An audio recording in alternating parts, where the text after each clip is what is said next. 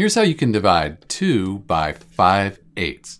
So the first thing we want to do, let's consider 2 just to be 2 over 1. Still 2, we're dividing by 1, but now we have a fraction. And instead of division, let's call this multiplication by the reciprocal of 5/8.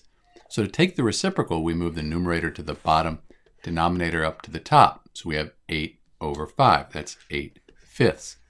Now, when we multiply fractions, we multiply the numerators and then the denominators.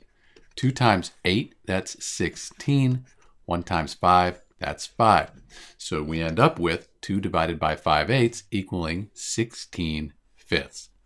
This is an improper fraction because the numerator is larger than the denominator. Let's change it to a mixed number. 5 goes into 16. 3 times 5, that's 15 with 1 left over. Bring the 5 across. So 16/5 does equal the mixed number 3 1/5.